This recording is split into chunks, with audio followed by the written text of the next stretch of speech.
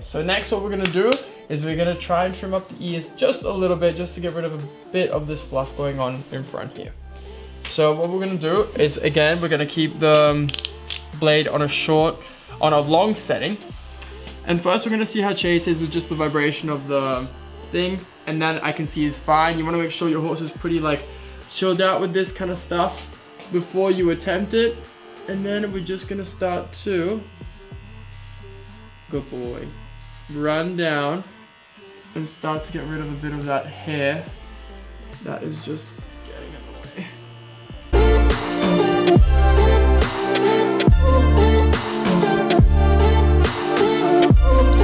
Now that we're already here, I'm gonna go ahead and do the bridle path. Now I'm gonna cut a little bit of a bigger bridle path than what Chase has at the moment. I do keep a lot of it for his forelock because he doesn't have a lot of forelock.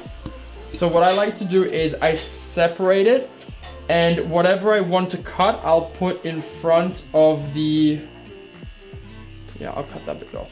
So everything that I want to cut, let me turn this off before I cut something. Everything I want to cut, I put in front of the halter, so it holds it down. And then I know exactly what I need to cut. So I'm going to be cutting everything that's short. Come. So this is all going to stay as forelock. There's a long bit in here that maybe you can keep as forelock as well. If it stands up, it shouldn't really be there. Okay, so all of this is just gonna go. There's a few bits that are stuck in there. So now that it's divided, we're gonna go into it and we're slowly gonna cut, but slowly because we want to see what we're doing.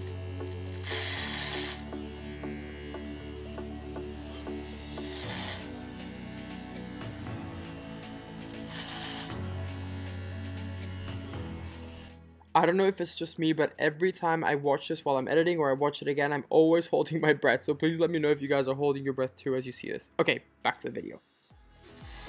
Take it from the other side a little bit, just so I know exactly where I've got to stop and where I can keep going. And then we can clean that up a little bit.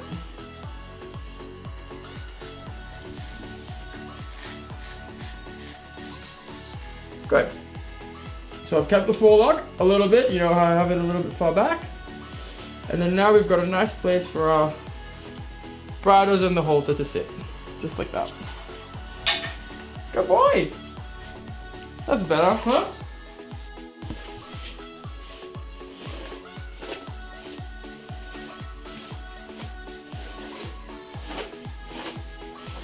So, we're about to cut the tail. Before you cut the tail, you want to make sure you give it all a good brush, because then you know every hair has been kind of pulled down to the bottom, and that's important. Now I've already sprayed some stuff in there from yesterday. I'll show you what stuff I use later, but it's really good because it stays in the tail, so the next day it's still very easy to brush. Now, how I like to cut the tail is I like to make them as square as possible. And the way you get it as square as possible is you have to cut the tail at the angle the horse holds it. So every horse, not gonna say every horse, but not many horses go around with their tail stuck behind them. All the horses kind of lift it up a little bit. So you just have to think about how high your horse lifts their tail. Now I know Chase roughly holds it kind of like at this height when we ride. So I need to make sure that when I cut it, the tail is being kind of held at this position. Now if you're alone, I'm often alone when I do these kind of things. So let me make sure Chase is also standing square with the hind. Good boy. Yeah, good boy. Good boy. Now. Yeah. Good boy. Good boy. Yeah. Didn't know that was so difficult. Okay, sure, that's enough. Now, I'm often alone when I do this, so a little trick is to just grab a brush, and when the dandy brush or the brush head is facing down, you will put it at the top of the tail, and the brush hairs will actually stop the tail from falling out of it. Good. This is roughly the height he holds it at. So I'm going to go ahead, decide where I want to cut. I want to cut kind of a lot off today. I would say this much. And then I'm actually going to do it with the clippers, because this is the easiest way to get a straight cut without pulling the hairs, without having blunt scissors. This is the easiest way to do it. And then from the other side too. and get rid of any little bits. Now this is the first rough cut. So then you let the tail go, still keeping that thing in, and you go back down again and you check and you're like, well, that's way off. So then you cut into it again. Just making sure that you want a straight cut. So this side needs to come in a little bit. We're gonna let that go, we're gonna do it again, and it's slowly gonna get straighter and straighter every time.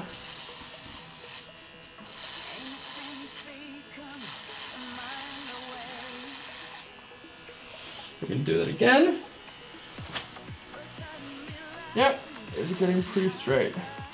Okay, and so that is our tail cut now.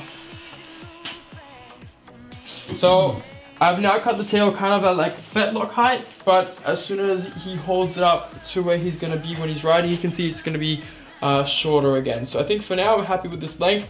Of course tomorrow I can always cut more off, but I think for now I'm gonna keep it at this length. And then as you can see, we did kind of cut off kind of a lot. What we're gonna do next is we're gonna get rid of these little hairs that he's got going around his little fetlocks. But one little trick is if you don't know what the clip is, or if your horse is maybe bad with clippers, what you can do is you get a comb and you run it against the direction of the hair, and anything that comes on top of the comb, you can just cut all of this. And so this makes sure you cut everything at the same length. So say you go here, then you cut everything off. Now, it gets very annoying because things like that happen. Now, I'm keeping this kind of facing with the blade towards the hair, so I don't cut too much off too quickly. One day is a blessing, the next is a curse. But that's how it is, that's how love's supposed to feel. Like God and the devil have struck a deal. You should hurry to love him now. Oh, you should hurry to.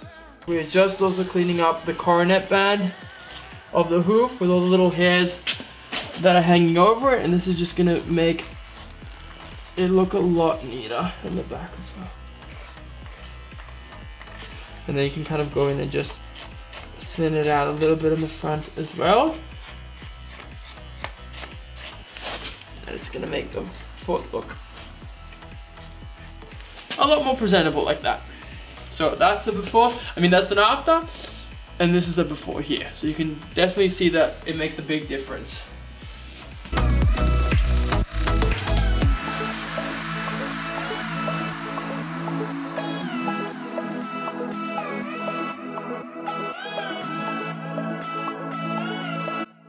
The final thing we're going to be doing with the clippers, and a lot of people don't actually know what the rule is for this. A lot of people don't know, should I leave the hair on the wither? Where do I stop it if I want to cut it? And the thing is, obviously you can do whatever you want. But usually in hacking or in showing, what you do is where the neck starts is where the mane should also start for the horse. So if you have any hair on the wither and stuff, you should get rid of it for a show. But you don't have to, obviously this is all preference. But I like to make it start where the neck is because I think that kind of defines the neck as well. So same thing, just cleaning this face up a little bit here. And you want to be careful because it can touch the skin kind of like easily here. So you don't want to cut off too much that it goes right down to the skin. And I'm just cutting now towards the hair, but I'm angling the blade up a little bit so then I don't actually cut down into it all level. And that, you can go a bit sideways and then a bit this way. And that's kind of it. Good boy. Okay, now that we've cut everything we need to cut, mane, tail, all his feet and everything is nicely trimmed up in his face as well, we are going to go ahead and give him a nice...